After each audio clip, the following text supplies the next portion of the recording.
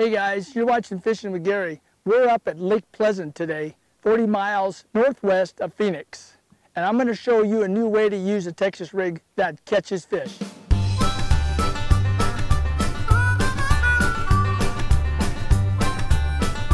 Hey guys, let me show you what I'm using before we start catching fish, okay?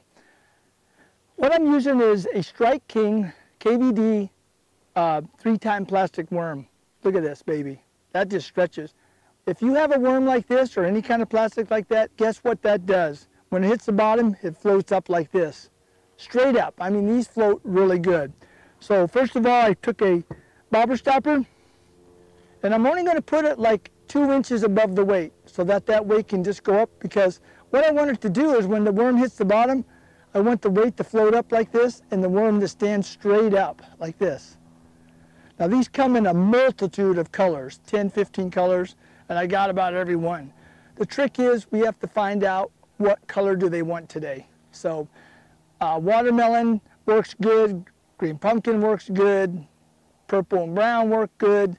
So let's go to fishing and see if we can hook some fish. I know there's some fish along here because I caught them a few weeks ago. So let me get the trolling motor before I run in the ground. Now this lake is really clear. I'm looking at 15 feet of water and I'm looking straight down at the bottom.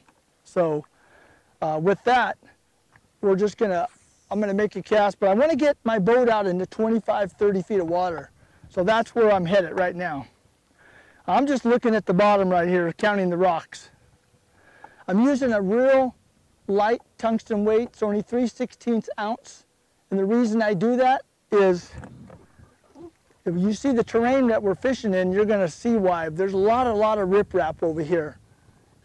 And we're going to be fishing at deep shoreline. So I'm going to take me out to where I can catch the fish. It seems like I can catch them in 25 feet, 15 to 25, 30 feet of water. So we're just going to get way out here and let you look at these beautiful clouds here. It's a very scenic lake. It's a big lake. It has a lot of cactus on it and shrubbery. The only drawback is it's probably 102 degrees right now. So it gets very warm in the summer.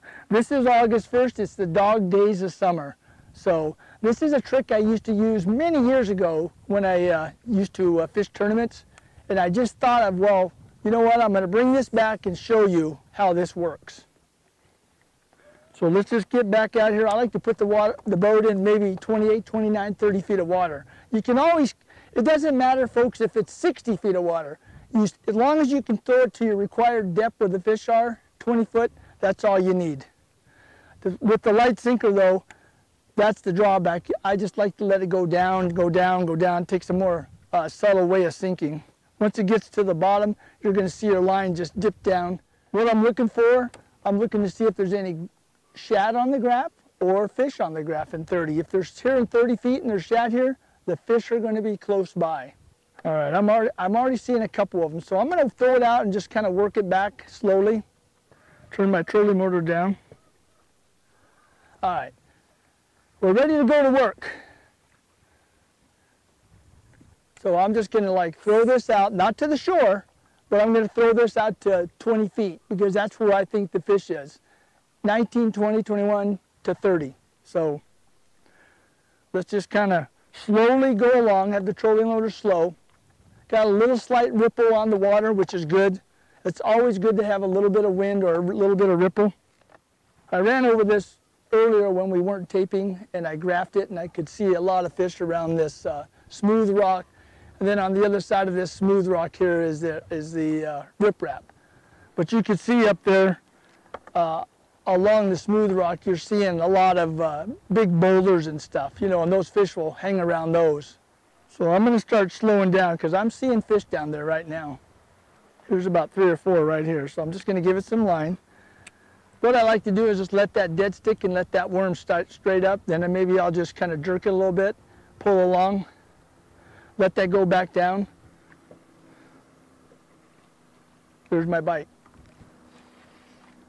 All right, since I'm in 30 feet of water, 31 feet of water, I'm just going to bring him up nice and easy because If you bring them up from 31 feet, you are going to have to needle them, but if you let them go right away, they'll go back down. You can't spend much time sitting there taking pictures of them. Come on, baby. Ooh, man, that's a nice bass to start out with. So here's the worm again, watermelon green flake.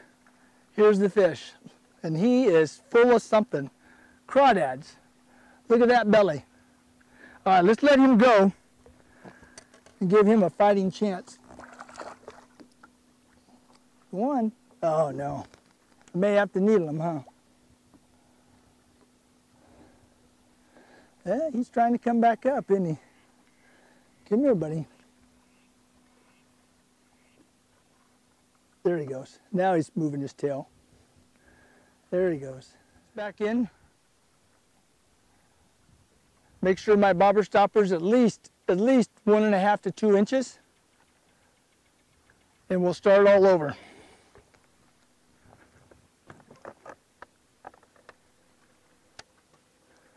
So I'm in 32 feet and I'm seeing a lot of fish, so I'm going to let this go down. I'm going to stay out a little deeper. You either have to needle those fish or you have to get them to go down. Once they start going down, then they'll be okay. I always look behind me to see if any fish are up, and if they are, I'll go back in and get them and needle them. So here's my fish again. I'm looking at 30 feet right here. Just going to move along slowly on this this rocky wall here. I'm telling you, if once you find the depth where the fish are locating, like 25, 30, 35 feet or whatever, you can always come back and find those fish in other areas. Summertime, I like fishing steep stuff. I don't have too much luck on the real shallow stuff, and I don't hardly ever cast up on the bank. I'm at least 20 feet from the bank. My boat's in 32 feet of water, and I'm looking at a lot of fish on the bottom right now. I'm just moving real slow. It's a little bit later in the day. It's like 9 o'clock, so we wanted to wait till it started getting hot. Oh, here's another group of fish. You know where I usually find two fish or more fish, I can get a bite. If there's just one fish, it doesn't seem like I can always get those things to bite. Oh, there's my bite. All right, it's coming up slow. Come on, buddy. Oh, there he goes. A little jumpy for us. Then, I don't like catching them in deep water like this, but like I said, if I can let them go pretty quick, then they'll get gone. Nice Lake Pleasant bass. Let's let him go. Go down, buddy. There he goes. I don't know what we call this rig. It's just a Texas rig. I use a bobber stopper, super floater worm. Anytime you have a super floater worm that really floats good, you could use this with it, and there is not a whole lot of them out there, trust me. 34 feet, I'm still seeing fish.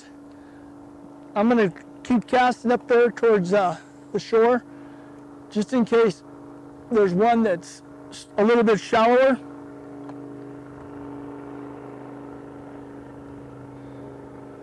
Let that go down. It's taking me a while to get that down to the required depth. There's a couple little things up here that I want to show you that are pretty good for fishing. These little outcroppings here. You have smooth rock, and then all of a sudden you got like a little point, and then I could see that that's coming out. Normally I'm wearing glasses, but I thought, well, since we're filming, I'll just not have it. But see how these kind of go in the bowl, then comes back out? So those can be really, really good for fishing. That can actually hold a fish off of there. Let me make a few more casts. I kind of keep moving, folks, you know, and I got to get back out to my required depth, 29, 30 feet. I did cast up towards that little point that came out. Just gonna let that go down, just naturally. Sinking, sinking. When your line goes slack, you don't have to use a real heavy weight. I like a lighter weight, you know, and I may not feel the bottom all the time, but I'll tell you what I feel is the bite. And that's the important part. When you feel the bite, the worm's in his mouth, set the hook. So let's just kind of keep working this up a little bit further. I'm back into 30, 31 feet, and I'm seeing fish again. So I'm just going to kind of drag this out. Tell you what, though, I have a 90-second rule, meaning that when it hits the bottom of the lake, I think that 90% or a 90-second rule is once it hits the bottom, 90% of the time, if a fish is there and sees it, he's going to bite. So you got to be ready. You know, I may be casting deep water and only using a 3/16 ounce, but you can see that I'm watching my line go down. I'm keeping an eye on it. So when it goes completely slack, I know that it's down there. Usually after it reaches the bottom, I'll let it just sit there for a minute. And then if there is a bass there and he did not take it, all I do is just kind of twitch it a little bit. And if he sees it twitch, he'll go for it. Evidently that cast, those last few casts just didn't get it. But there's some really good stuff coming up here. Boy, here's some. I'm just going to drag this over this. Here's 1, 2, 3, 4. Here's 5 fish on the graph right here. Now that's what you want to see. You want to see a bunch of fish. Because what happens if one goes after it, they all want to go after it. They can't stand it that one's going to get it. That's why you see when you reel it up, sometimes you'll see 2 or 3 fish following you up. There's my bite. Oh boy, this one's got a little bit of a weight too. I'm using a 7-foot medium Johnny Morris Platinum rod with a fast tip. I love this rod. I'm telling you, it's a real good rod if you're going to bait cast. And there's my fish already. Here he comes. Oh boy, another fat one. Man, right on the top of the mouth, folks. It just not as big as the last 2, but you know what? Good enough. So let's let this little guy go. That's 1.5 pounds. So that's not too bad. Go on down, buddy. There he goes. All right, it's getting a little warm out here, folks. At least you get the idea of this Texas rig with these floating worms. 3 times plastic worms. They're KVD, they're striking worms. The trick is make sure you have that bobber stopper no more than 2 inches so that weight can, you know, go up like this and the worm stands up. That's why I'm moving the worm real slow too. I'm not moving it fast. It's getting warm out, so tell you what, I've showed enough on this video, and want to thank you guys for watching. Like always, if you want to learn more about fishing or you're just getting started and you want to go out with me, my phone number is right on the bottom of this video. So thanks again for watching, and we'll catch you on the next one.